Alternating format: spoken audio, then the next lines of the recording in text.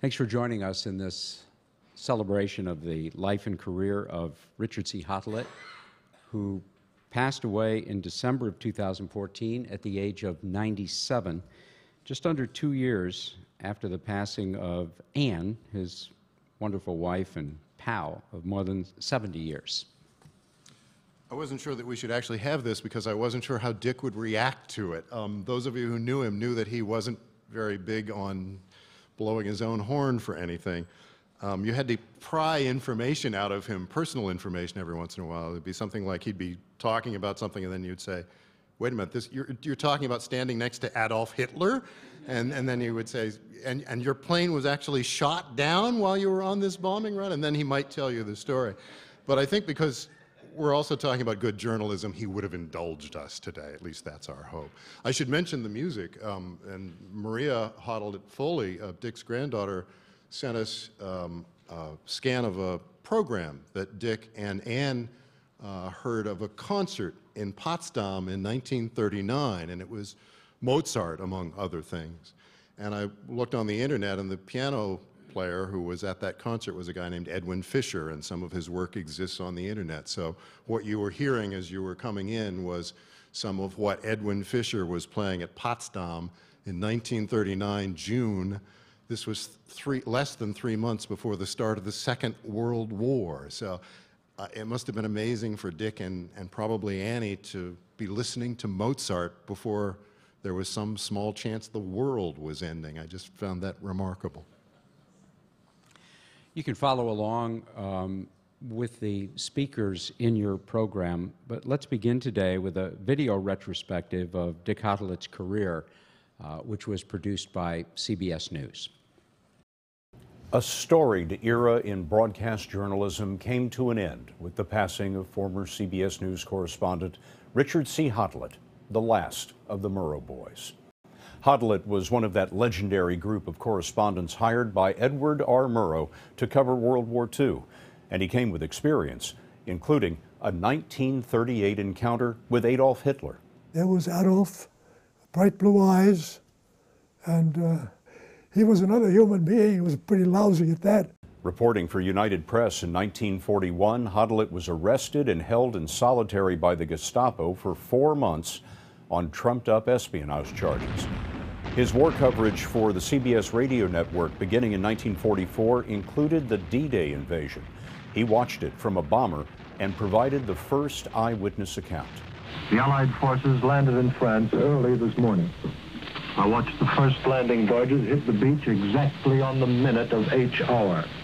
I was in a 9th Air Force Marauder flying at 4,500 feet along 20 miles of the invasion coast. Hottelet also covered some of the bloodiest fighting on the ground, including the Battle of the Bulge.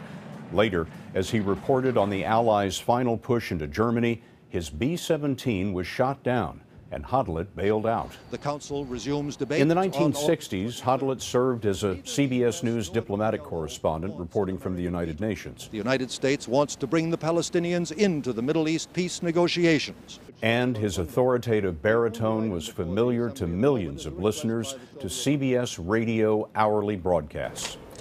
This is Richard C. Hottelet, CBS News. After retiring from CBS, Hottelet shared his wisdom and experience with future generations of journalists. His advice to them: play it straight, don't tell them what you think, don't tell them what you feel, just tell them what you know. Will Russia bow to the great majority which wants Uthant or force a crisis? The time ahead will be one of sharp diplomatic struggle. Richard C. Hottelet, CBS News, United Nations. I'm Stan Cloud, co-author with my wife, Lynn Olson, of a book called The Murrow Boys. Lynn, to her great regret, was unable to join us today because of a previous commitment, but she sends me with her full and unconditional proxy. When she and I first began researching our book, we contacted those Murrow Boys who were still with us at the time: Larry LeSueur, Howard K. Smith, William L. Shirer, Winston Burdett, Mary Marvin Breckinridge, who used to call herself the only woman who also called herself a boy, and of course the remarkable Richard C. Hottelet. Before we began writing, we interviewed all but one of them, and most of them several times. The only one we missed was Burdett, who was already too ill to see us and died while we were still doing our research. We had our first meeting with Dick Hottelet in a private room at the Century Club in New York City, where he had been a member for some time. Those of you who knew him will probably not be surprised to learn that Dick came totally prepared. He had a large cardboard box full of appointment diaries, scripts of some of his radio reports during the war, newspaper clippings, and dozens of photos, a good many of which were used in this book. I think it was that interview with Dick that finally and fully persuaded Lynn and me that what we originally thought of as a pretty promising idea was in fact a magnificent story that no one had even come close to telling before. The main focus of the book was, of course, the radio reports that Murrow and his boys made during the Second World War. To a man and woman, they turned in some of the greatest reporting of the entire war, and of any war at any time. I don't believe there had ever before been so talented, brilliant, and dedicated a group of reporters operating under one roof, so to speak, and I don't think there ever was again. And Dick Hottelet was certainly a star among those stars. Oh, the tales that he and the others had to tell. Not that they often told them, mind you. They were too modest and too professional and had too much integrity to make themselves the center of the stories they covered. But had they done so back in the day, their stories, unlike some of the current stories others I could mention tell, would have had the distinct advantage of being true. But Lynn and I were lucky enough to catch at least some of them in their later years when, frankly, they were beginning to feel a little forgotten by the world they had served so well and for so long. And so they told us some of their stories, although even then, sometimes they needed a bit of prodding.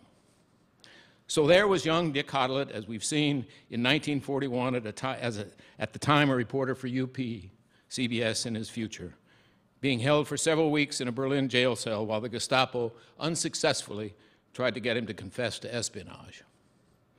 And there was Dick Hottelet reporting on D-Day, now for CBS, from the belly of a B-26. And there was Dick Hottelet after the invasion, riding in a B-17 that was hit by anti-aircraft fire over Germany and holding on while the pilot tried to maneuver his plane back into French airspace, at which point everyone had to bail out, including Dick Hottelet, who had never bailed out of an airplane in his life.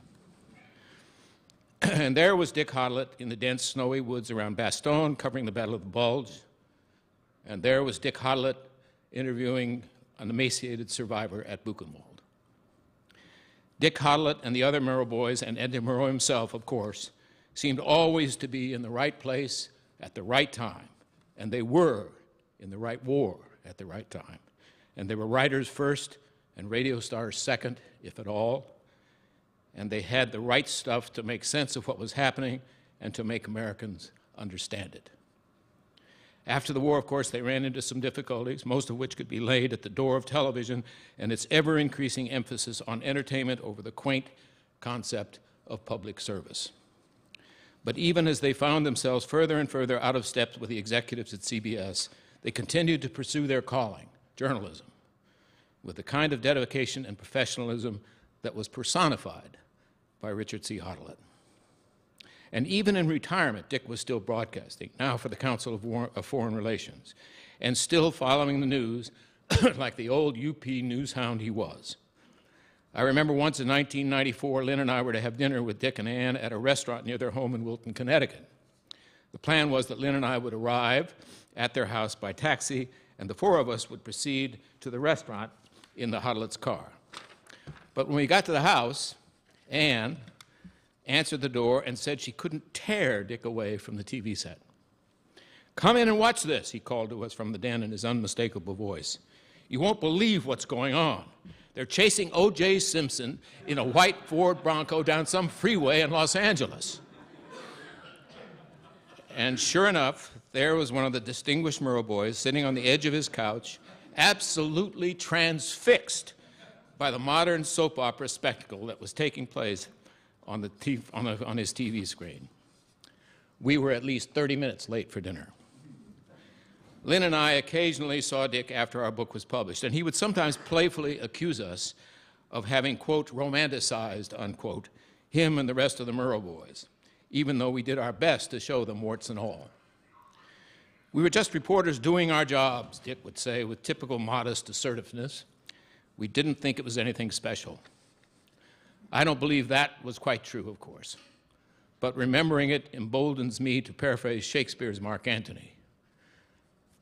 Here was a reporter. When comes such another? I came to CBS News in 1969. I guess you could say I was one of the Cronkite guys who came after the Murrow boys, but many of the Murrow boys were still around, and in my first years in the Washington Bureau, I came to know most of them. Eric Severide was the CBS News Bureau's resident intellectual. Howard K. Smith was over at ABC, as was Bill Downs, who was my first competition when I had my first beat covering the Pentagon. I would often cross paths with Larry LeSueur, who covered Capitol Hill for Voice of America by then. Charles Collingwood was with CBS News in New York, along with producer Ernie Leiser, and of course, Richard C. Hottelet was at the United Nations. Through the years, I've often been asked, what were these people like, and what were they like to work with? Well, as for Severide, it was pretty easy. For the first 3 years I was in the Washington Bureau, he never spoke to me. I thought he was a snob, only to discover that he was painfully and truly shy. One day, he happened to strike up a conversation with me in the men's room, and he expressed an opinion and asked me what I thought of it. Well, you will not be surprised to know that I told him I thought he had it exactly right. And after that, he became one of my biggest boosters and one of my closest friends, and he was a wonderful man. That was not the style of Dick Hottelet. By the time I made my first trip to New York for CBS News, I had the courage to approach him in the CBS newsroom, and to my surprise, he said he had seen me on television and asked my opinion on some story I had been covering. I was, number one, shocked that he knew my name, and number two, even more shocked that he wanted to know my opinion on something. Not many people thought to ask me for my opinion in those days, and nor should they have. What I came to understand is that's how they all were. The Murrow boys became legends, celebrated for the depth of their expertise and their courageous analysis, but first and foremost, they were just reporters who thought the main way you found out about anything was to ask questions and to keep asking questions until you had it right. Even Severide, though I suspect he didn't ask quite as many questions as some of the rest of them. As Dick once said himself about the Murrow boys' coverage of World War II, we were not supermen. We were war correspondents. We weren't there to inspire or to explain. We were simply there to tell people what was going on. But of course, they were Superman because of the way and the attitude and the courage they brought to their task. What made Dick a great reporter was the curiosity that never left him. He always had a question when you saw him. He always had a tip to pass on. Every time he would come to Washington in those days, he would tell me the new ambassador to Guatemala knows a whole lot about Central America. You should really get to know him. And then the next time he would come to Washington, he'd have another name and another person that he suggested I give a call. He was always working on a story. He was always looking into something. He was always checking to get a second source, it seemed to me. In that way, that is how they all were.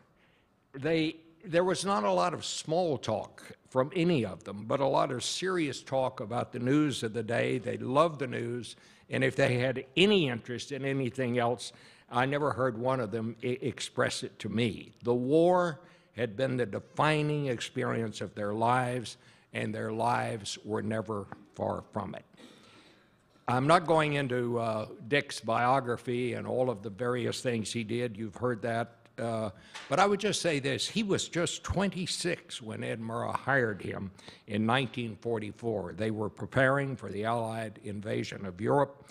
But by then, as you heard from Stan, he had already become a seasoned reporter for United Press.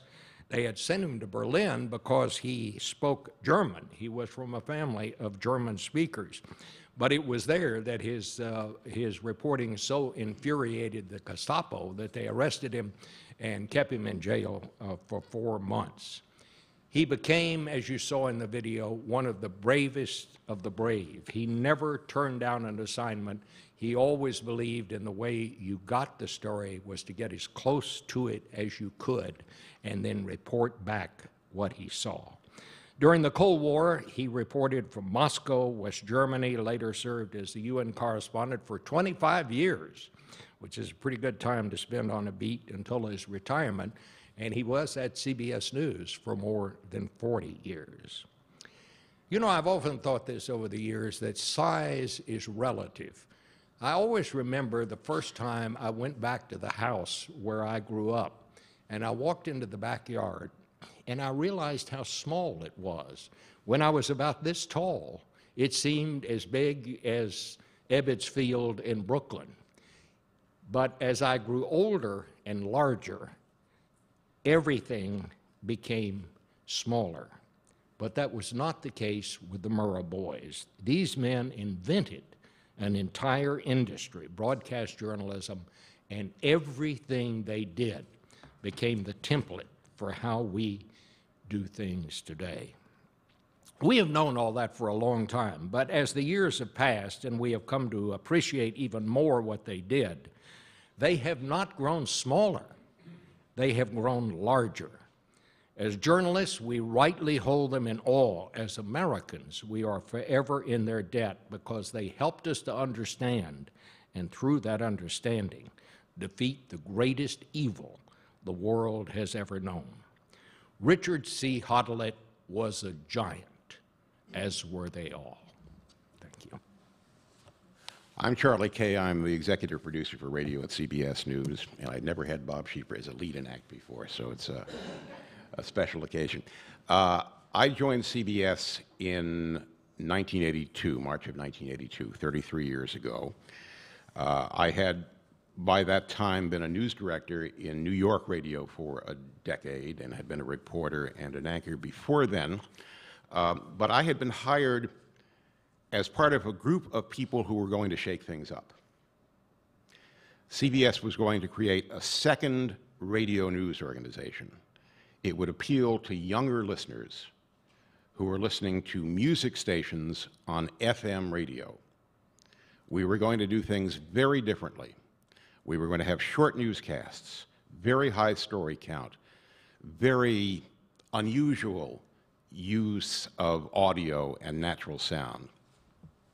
We were going to concentrate on stories which we perceived would be of interest to younger people, stories about the environment, the economy, and of course, entertainment. And we were told before we began, before we walked through the door, that we would not be welcome at CBS News, that what we were doing was heretical, that it was so extraordinarily different from the mission of this news organization from its very origin, if you trace the origin to 1938 and the Hitler annexation of Austria, that no one would cooperate with us, no one would work with us in this giant joint radio television newsroom on West 57th Street. Well, March of 1982, we walk in the door. There were some people who were not as cooperative as perhaps they could have been. But Dick was the exception. I was in awe meeting Dick Hottelet. I certainly am not old enough to remember his reporting from the Second World War, but I certainly remember the crises of the Cold War, and he would be sitting in the UN Security Council in a booth overlooking the UN Security Council, and he would be explaining these difficult and contentious issues.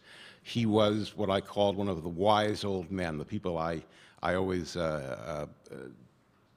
tuned to as I was growing up as a kid, to try to get some explanation, some understanding of what was actually happening in the world. I had great respect for him. And I introduced myself, and he said hello, and we worked together. And he started asking my opinion on stories. And I was flabbergasted. I was just flabbergasted. Dick split his day. He would work at the United Nations for part of the day, and then he would anchor on the radio during part of the day. On many occasions, he would also do a midday television newscast, a 5-minute television newscast, just before noon in the East. And then he would have to do the noon CBS News on the Hour radio broadcast. So he would run out of the TV studio at 11:58:30, and we would hand him the script, which he had not seen. And then he would run into the studio and he would do the broadcast. Occasionally he would run into the wrong studio, or we had changed studios at the last minute, and he would begin the broadcast, but he wouldn't be on the radio. There would be a sounder, the CBS News sounder, and then silence, and then 15 seconds later, when someone grabbed him and put him in the right studio, you would hear Dick starting all again. But he was always good about it. He was always cheerful, and people who have been in this business a long time know it is very hard to read cold copy you have not seen before, which may or may not be in your voice and your style. But he always did it well. And when Radio was not an extraordinary success, this young adult radio network. And the longer we went, the more we realized it was not going to be there for the long haul. The concept that somehow younger people could be attracted to listening to news on the radio on a regular basis was not really a winning proposition. And so many of us migrated to the other CBS News radio. I was one of them. I became the morning editor at CBS News Radio and did that for many years before I got into management. And I had a chance to work with Dick more often, and he was just a pleasure to work with, and so knowledgeable, and so gracious. There were occasions when we might not see eye to eye on how much airtime should be devoted to the Polisario in Western Sahara or the Tamil Tigers in Sri Lanka. But aside from that, he was just a true pleasure to work with, and it was such an honor for me. This past September, on his birthday, my colleague Steve Futterman and I decided we would like to take Dick out for lunch. So Steve, who is based in Los Angeles but happened to be in New York that week, called him up, and we made arrangements, and Steve and I drove to his home in Wilton, Connecticut. And we got there just before noon, and I suspect he had forgotten all about it. He was in his pajamas and his robe, but he was gracious. He welcomed us into his home. He was there by himself and offered us a piece of his birthday cake. And we sat around the kitchen table and we talked. We talked about the Morrow boys. We talked about the Second World War. We talked about his life. And I will remember that day until I die. It was just an extraordinary occasion. I really miss Dick. Thank you. I had the privilege of working closely with Dick Hottelet on the CBS News 20th Century Roundup in 1999 and many other projects after that. In 2001, Dick began a series of memorable guest conversations with my journalism students at George Washington University. From 2001 through last fall, he spoke with the students in every course I taught. And what he shared will be with these young people for the rest of their lives. He had great admiration for the reporters covering Iraq and Afghanistan. He told the students that World War II was like an orderly minuet compared with war coverage today. He characterized his own death-defying World War II exploits that you've heard about, like being held prisoner by the Nazis for 4 months, flying over Normandy on D-Day, and having the plane he was in shot down over enemy lines, as nothing more than occupational hazards. Of Ed Murrow, he told the students he was a great boss. He never told you what to say or how to say it. He simply led by example. And while most of us only know Murrow from his very serious-looking photos, Dick Hottelet told the students that Ed Murrow had a smile like a sunrise. He was not a great fan of what he called the drip, drip, drip of the 24/7 news cycle today. And his advice to consumers of news today was, let the buyer beware. He always ended our conversation with the best advice that any journalist could ever receive. Start with being curious, he said, and never be afraid to say, I don't know. And as you saw on the video, don't tell people what you think. Don't tell them what you feel. Just tell them what you know. And exercising his very sly wit, he would occasionally add one additional pearl of wisdom. Be sure to keep the shower curtain inside the tub. In August of 2011, just 3.5 years ago, Dick Hottelet was honored here at the National Press Club with the President's Citation. I'd like to read to you from an article written about that evening by a GW student, Lindsay Underwood, who was among those touched by this man. I'm quoting now. Mr. Hottelet's original reports from D-Day and the Battle of the Bulge echoed through the ballroom as the awe-inspired crowd flew below the pre-dawn clouds, hovering above the fine, deep blue waters of the English Channel and over the barges of Utah Beach. Young scholarship recipients, celebrated columnists, and award-winning broadcasters jumped to their feet and waited with bated breath as Mr. Hottelet approached the podium. This sage of sound had every ear in the room as he shared the secret of his success. He leaned into the microphone and said, I tried. That was it. No frills, no fluff, just the facts. I'm Sam Litzinger, and I thought I'd make a couple of points about Dick, one professional and one personal. The professional bit is that I think you have to remember how important words were to Ed Murrow and the Murrow boys, and Dick Hottelet in particular. When they were inventing broadcast journalism, they didn't have the sort of stuff that we have today. If you've ever seen one of those old wire recorders that Dick frustratingly tried to use from time to time, it's about the size of this podium, and they weigh a ton, and they don't work. So in the end, what you're left with are words. And first and foremost, I think Dick and the other Murrow boys were wordsmiths. And I thought just to capture a little bit of that, one, if you have that second cut queued up, this is a bit of Dick's report, one of his reports from the Battle of the Bulge. So it's December 1944. And I think to really understand it, you have to imagine yourself as being, what, in an Iowa farmhouse maybe, or a New York City apartment, and you probably have someone in the war somewhere, maybe in Europe. You may have heard about this big battle that's going on, and you're desperate for information. And you turn on the radio, and you hear this. It's icy cold on the front tonight, and the mud on the roads and in the fields is frozen hard in wrinkles and folds. The men, digging new positions in the fields, have had to chop at the ground with their shovels and use axes. And over ruined buildings and corpses and the wrecks of tanks and trucks, over everything, this late December chill has thrown a patina of frost. Out in the forward position, men are lying in holes, beating their hands together, stamping their feet to get warm. And the ones who are in houses and cellars with stoves and something to burn know how lucky they are. It's mainly behind the lines that you realize we're building up for one of the greatest battles to be fought on any front in this war. Not a wasted word. And that's composed on the fly, basically, and you come up with something like that. It's just incredible. It must have been a kind of miracle to hear that if you were listening to CBS on that day.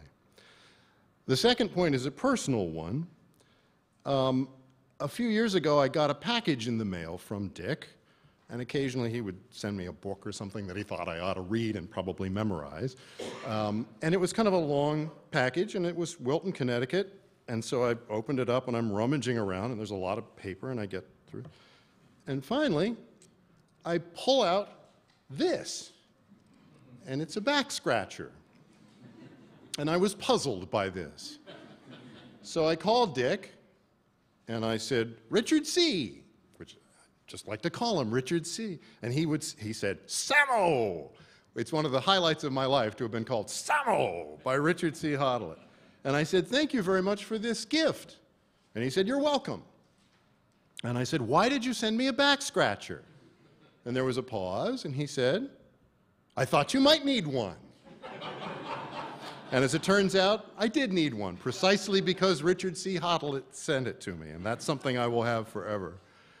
I don't know what Dick's personal philosophy was. You may know that when he went to Germany, one of the reasons he went was to study Kant. He was a philosophy student. The Nazis, of course, had other ideas when he got there, and they didn't want people studying Kant. So fortunately for us, Dick didn't do that. He ended up doing journalism. But he was going to study Kant in the original German, which is mind-blowing for any of us who've dealt with Kant in any language. So I went back through my old books, and I found a couple of Kant quotes, and I think they apply to Dick. One is, "Dare to know. Have the courage to use your own intelligence." And the other one is, "It is not necessary that while I live happily, but it is necessary that so long as I live, I should live honorably." I think Dick did both those things, and that's one of the reasons we miss him. He was a great reporter and a great person, and we should be glad we had him. First, I'm so pleased to be here, to be able to listen to these stories about Dick Hottelet and to be able to share a few memories that I have. I think I met Dick Hottelet first in the summer of 1957. I was a relative newcomer to CBS at that time. My job was at WCBS Radio, and it was from midnight till 8 in the morning.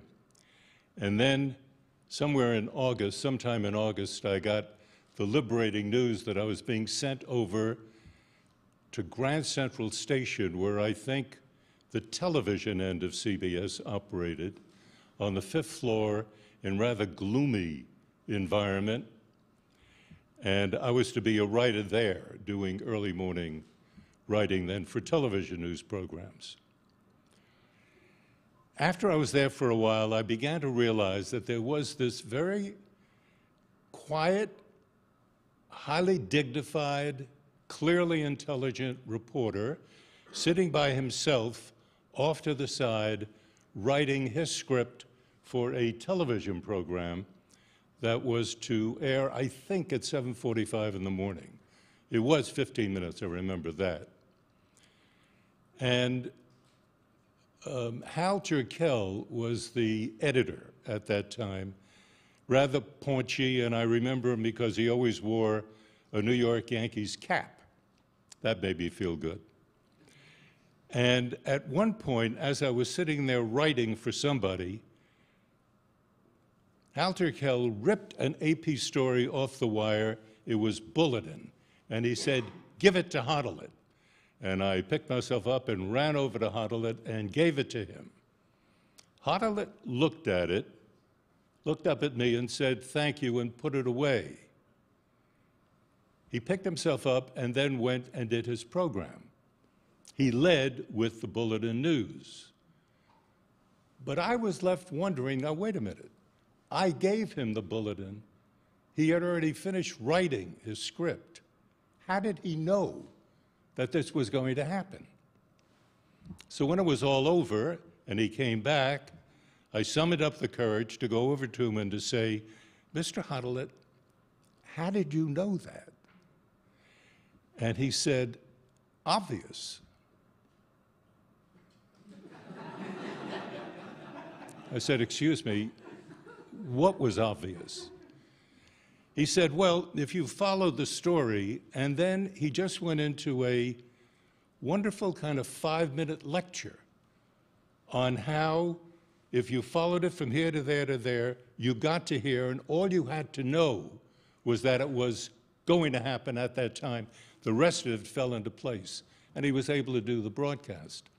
I did have the feeling, however, which I quickly must share, that I don't think Dick was happy doing that broadcast or working in that environment. Over at NBC, there was the Today program, and Dave Garroway was interviewing monkeys and having a wonderful time. And this was CBS's contribution to morning news. It was Dick Hottelet, very sober, very straight, unfrilled, telling you what was going on. But I didn't have the impression that he was a happy camper. What followed the broadcast made him the happy camper, however. And he would pick himself up and walk from Grand Central about 3-4 blocks over to the UN. And there he would be among diplomats. There he would be among conflicting stories and ideas. People he would meet, ideas that were circulating that became stories. And he took a beat that is so difficult to make interesting, the United Nations, even at a time when in and of itself it was part of the news.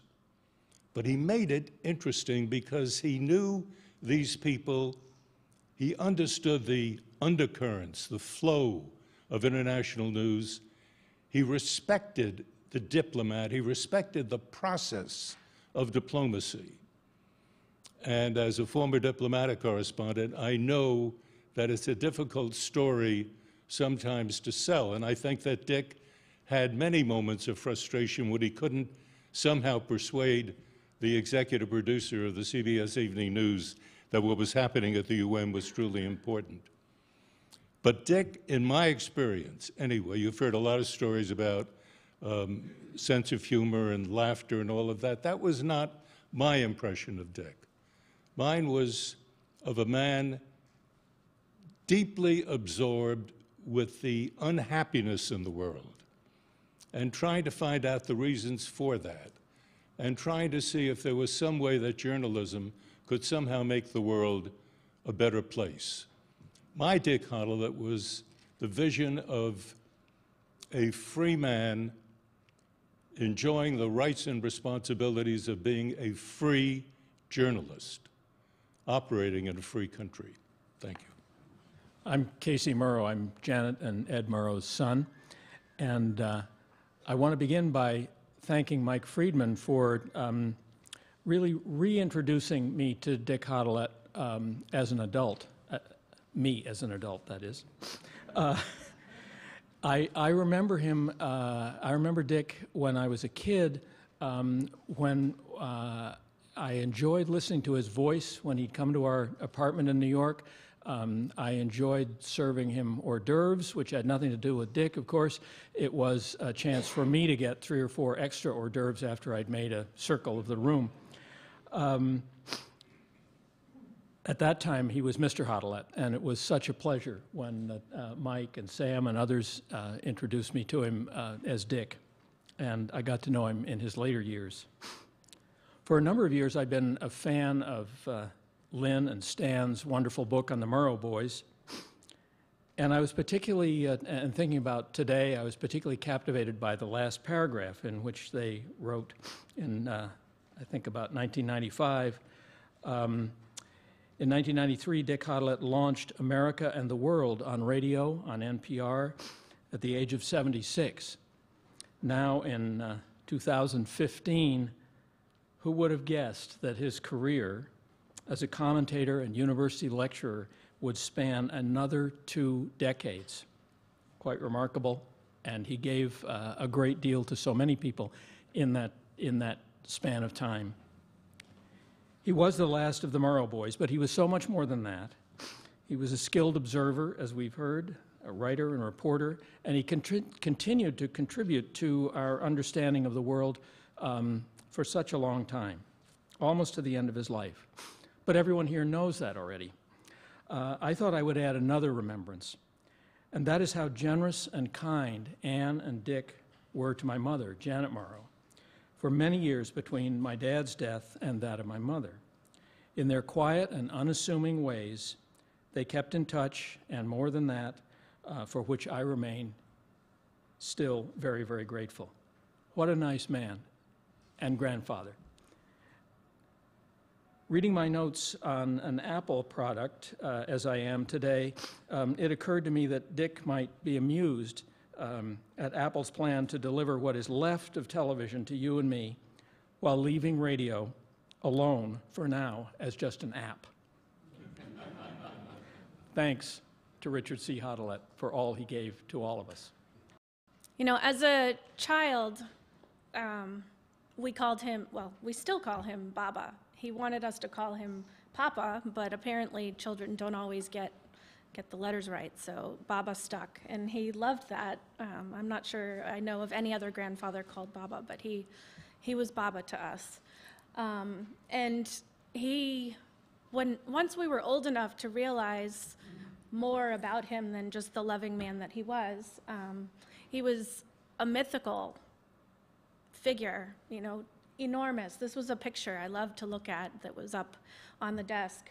And, you know, I think he accomplished so much and saw so much that seeing him on the top of the world, practically, I have no idea where this photo was taken, but he loved humanity, and I believe his role as a journalist was an opportunity for him to give people the information they needed to do the right thing and to be honorable. Can we go to the next one?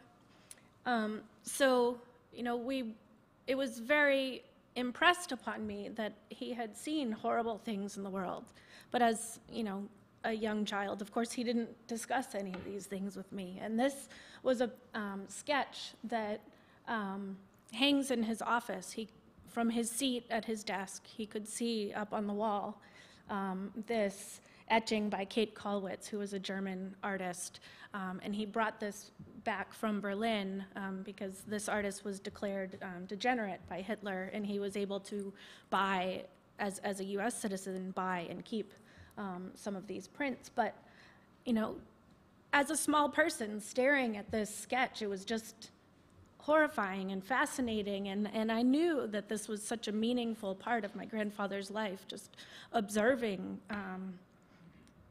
the things that humanity allows to happen.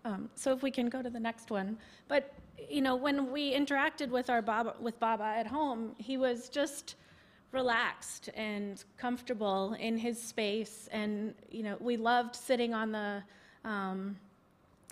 terrace, which when it was hot in the summer, he would spray it down with water so that it wouldn't burn our feet, and the steam would just rise up, and he'd wear flip-flops like that.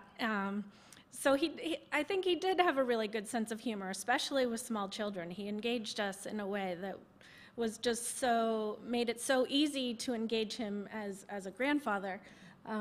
So we would ask him, why are your feet so funny looking?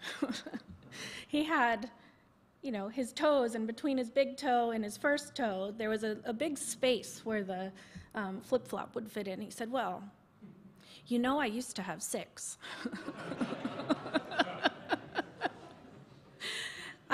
So he had incredible love and patience for small humans because I think he had such a belief in humanity, and small humans are the people who will, you know, follow us and make the decisions for the world.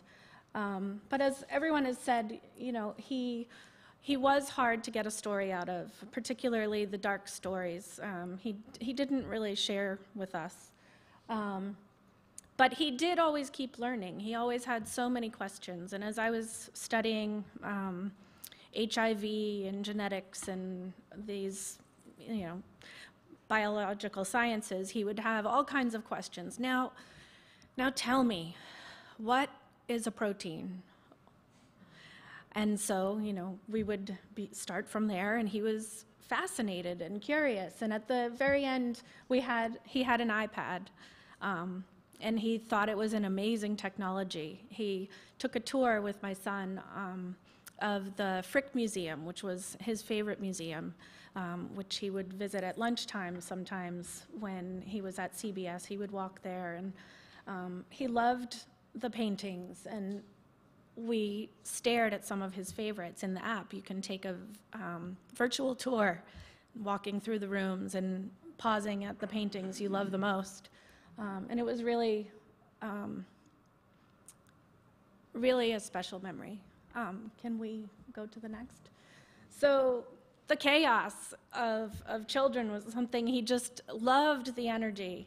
And he permitted us to, he expected us to have good manners, but he permitted us to, if we had finished our dinner, he permitted us to climb under the table and, poke at his feet and tickle his legs. And, that wasn't really where we should be sitting at the end of the dinner.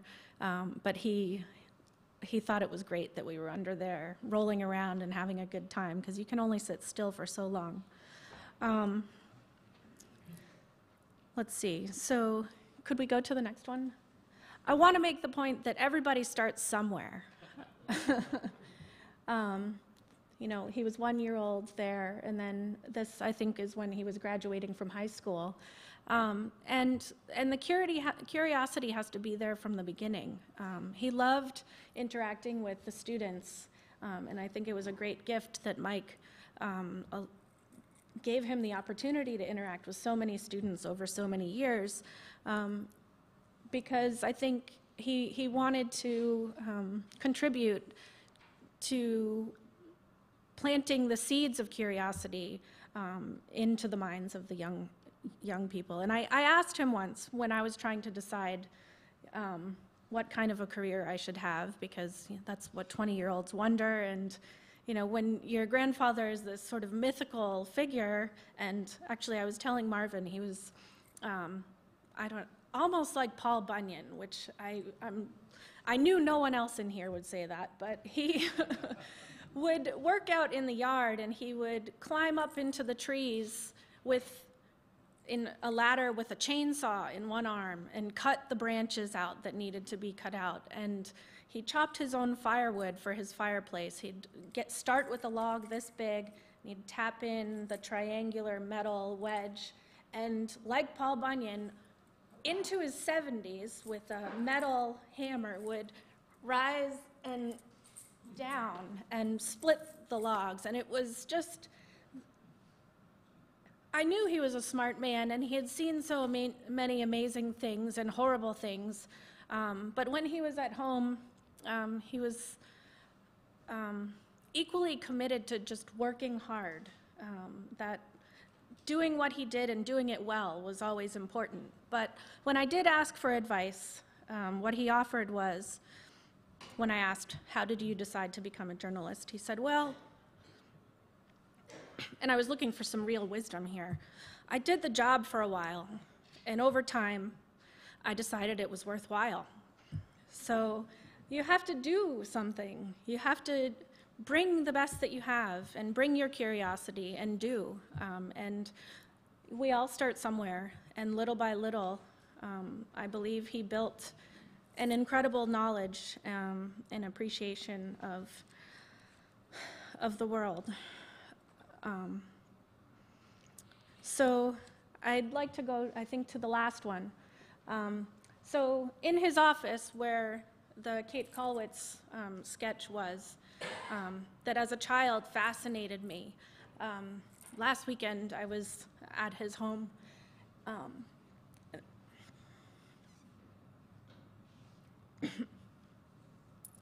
And I realized the other sketch positioned that he could also see from his seat at his desk is this one of ducks. He loved birds. In the previous picture, sitting on his patio, he had a bird bath.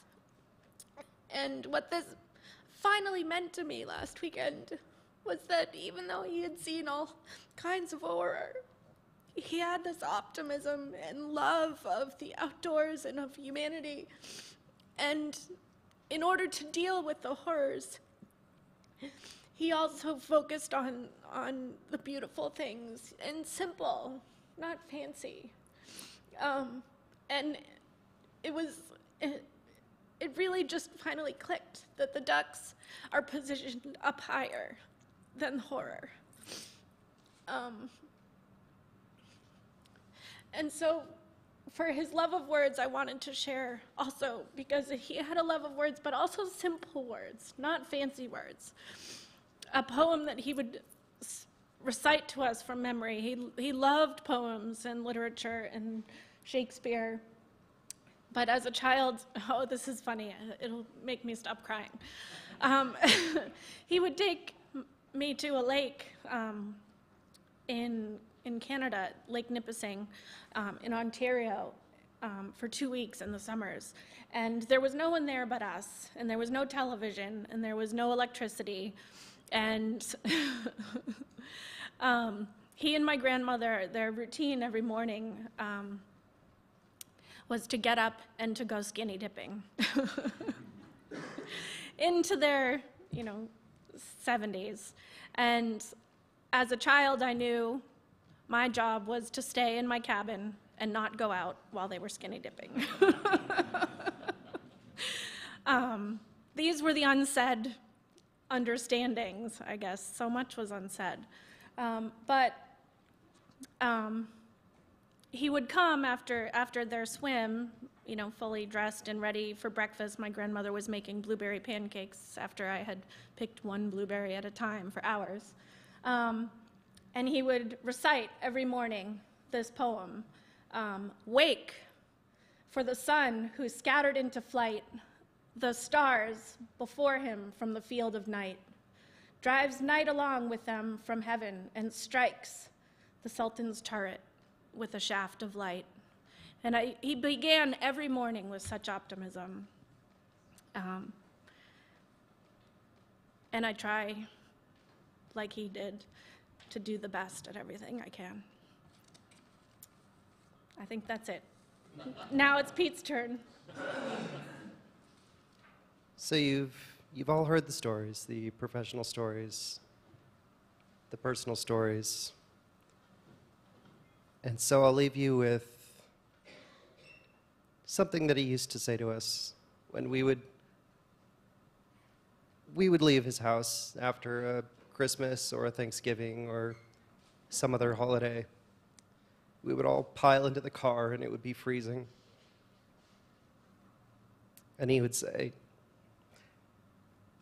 "So long, chums. Don't take any wooden nickels." And I think that's a good way to leave things.